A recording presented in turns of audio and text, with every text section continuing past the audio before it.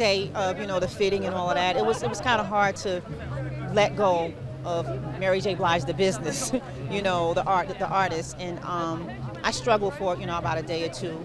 And then once I committed to the character of giving Florence everything and letting, you know, Florence was barely makeup, you know, no nails, no hair, no lashes, you know, just hot, you know, just Florence.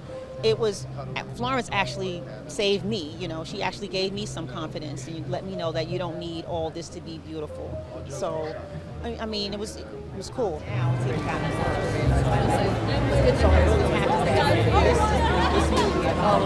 I think Dee was really intentional about that. She had the choice to, and so she made the choice to have a lot of women around.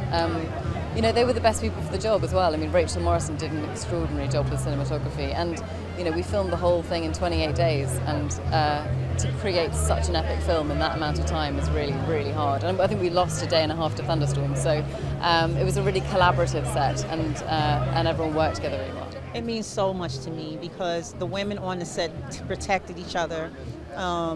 And it's time, it's that time right now, you know, for women to be recognized in that way. Introduce him to women. Like, if nobody told anybody that Dee Reeves was a female director, or that Rachel Morrison was the DP, or, you know, in any other of these department heads that were led by females, would they know?